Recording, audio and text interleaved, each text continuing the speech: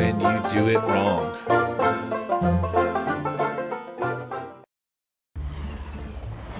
All right. Very cool. Oh, I need to mute this stuff. That's enough out of you. Back to what we were doing here. Down. Main no cam. Working on my... Did I spring it to life yet? Options, lighting. Let's reset the lights. Let's turn the lights up. Warp shell.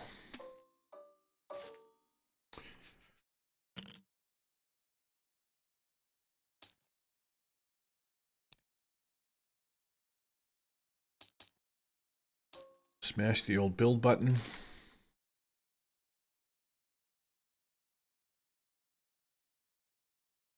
Wait for it to build itself up. Okay, well, it's cool.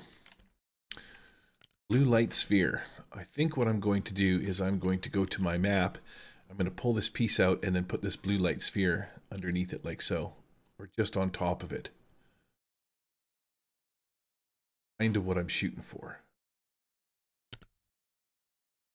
Shoot over to GIMP. And we take a peek at what GIMP has to offer us. Wow, why is my so gigantically juicy?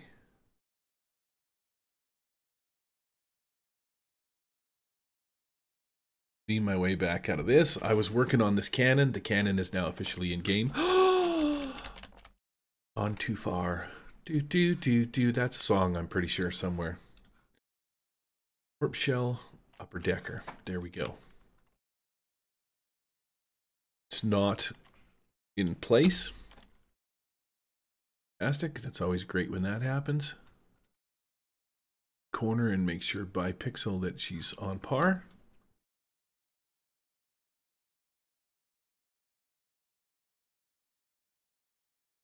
This layer below the other layer. It's down. Off by a little bit.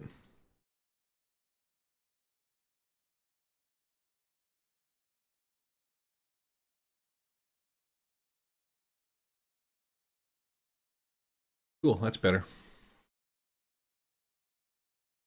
Variation in what's what.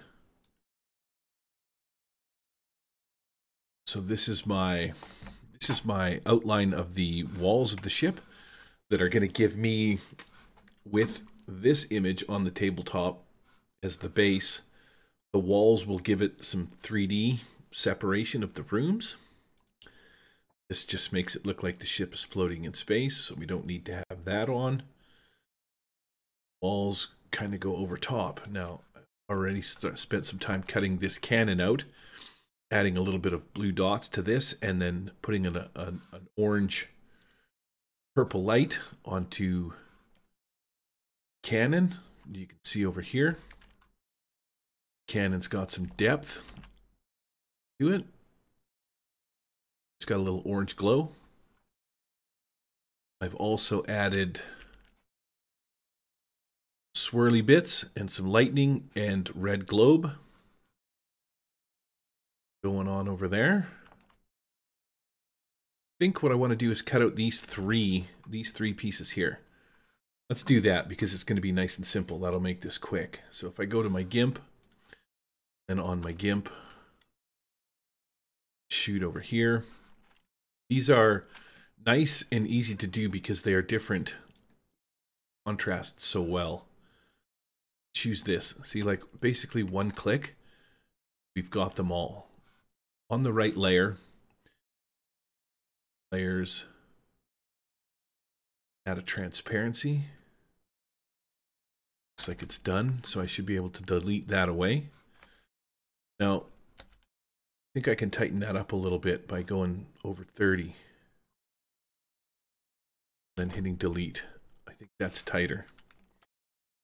A to not select anything. And then from here, we're going to go Shift E. We're just going to get rid of this. Oh, I need my full-on proper delete everything brush. That piece. piece because I don't really think it's going to make that much of a difference inside Tabletop Simulator. Let's size down, zoom in, and get rid of this handle. It's not gonna do a thing inside Tabletop Simulator.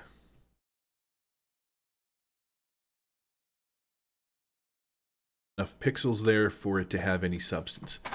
Now that we're here, we are going to grab our fuzzy select tool, select everything, and click on this, and then we're right back to doing the old usual. So we're going to shrink it down probably by 2 pixels.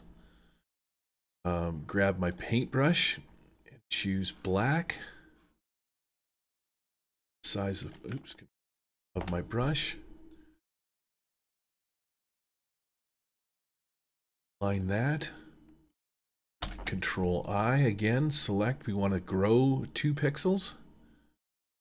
Shift E is going to Control I. Shift E is going to take us to my eraser. Now I have a nice outlined piece.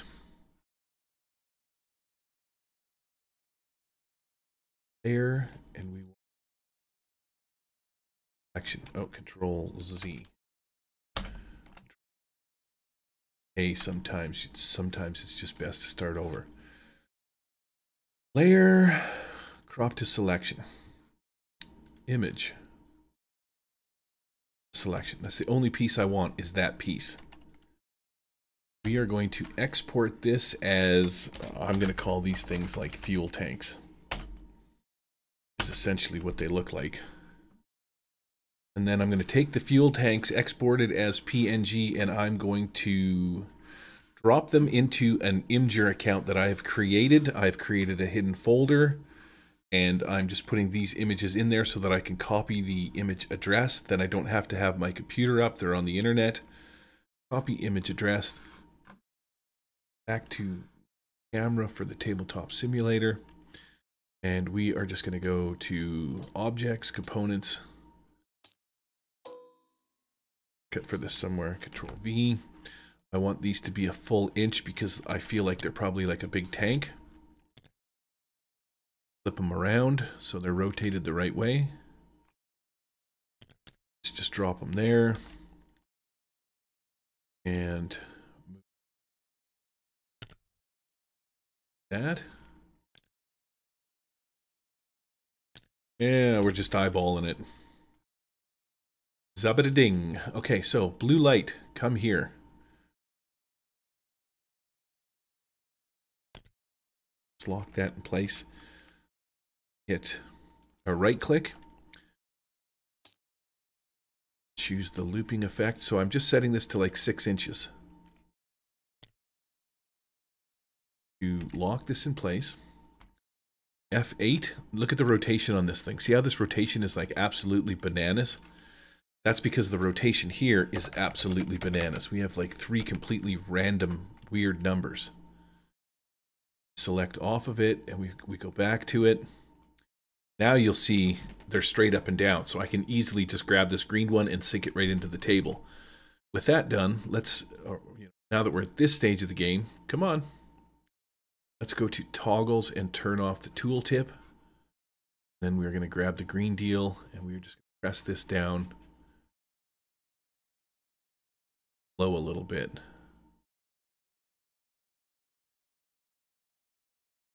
Also, if I can get a hold of it, let's try this. 0.25, 0.25, 0.25. That's just a tiny little object, even though the glow that won't change the glow. There, check that out. So now this becomes really noticeable. I got something I want to try here. Saved objects. Let's check out tools, light bar. Interesting thing that I found the other day. Let's pop it down here amongst the other deals.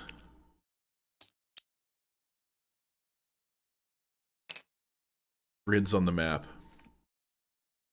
Flip Me token. I think this is made by Tattletale. Usually the 2 big guys that make a lot of stuff on tabletop simulator that make really cool stuff, or Mr. Stump. And then this one world is made by this guy Tattletale. Oh my god, this is such a game changer for doing this kind of a deal. You'll notice, like, let's skip through this. Bing, bing, bing. If I go to objects, no, options and grid, and I show lines. Okay, see how the lines are on the bottom? You don't see the lines on top. Let's say I was running a city village, back alley, something like that, and we were doing a rooftop chase. None of the lines on the grid would be projected or get projected onto the rooftop. So if I turn the options off, and I turn grids off, and I use this thing called Flip Me, if you flip it over, it has hexes. You can click it multiple times to change the size of the hexes, or you can have squares. Set your grid size. Now what I like about this is that it automatically puts the grids over top of. It casts a shadow down on the table of grids, which is super fantastic. Doing rooftop adventures and whatnot. Now there is a way that you can right click on, say, like a piece like this, and under toggle you can have it so that grid protection, should this object receive grid lines projected onto it. Could turn that on, turn this off, but then you're messing with every piece that needs to have grids projected onto it. There. Not a, it's not too shabby.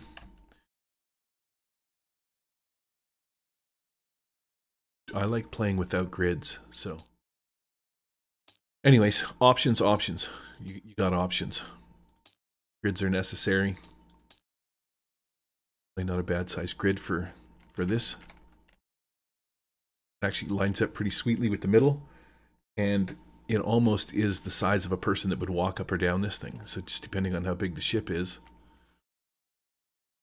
or you want it to be. Okay, where was I? The light bar. So we want to go to dark. One click of the button. Gloom and doom. The room is now dim. Check that out. The nice blue glow off of these tanks.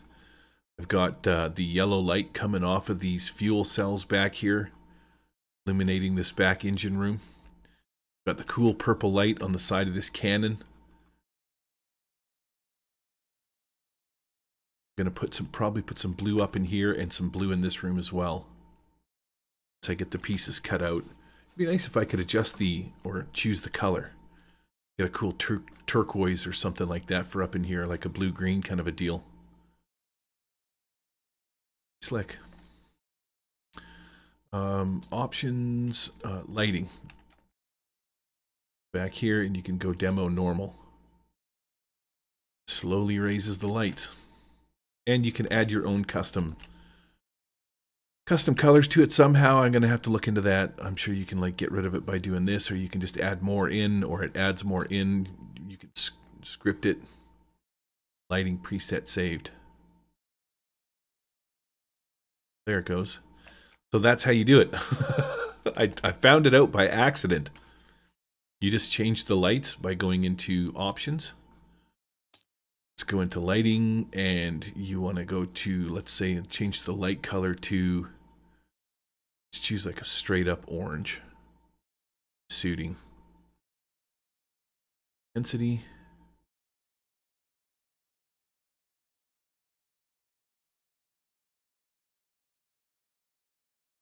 Darken it down a little bit. Now we've got ourselves like a cool orange looking light scheme that sort of matches the tabletop a little bit because of the orange from outside. You can just go and you can hit save. Add name.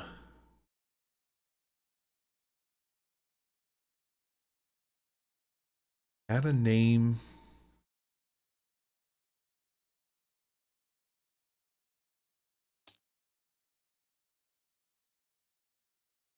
Add a name for this save to the tool's context menu.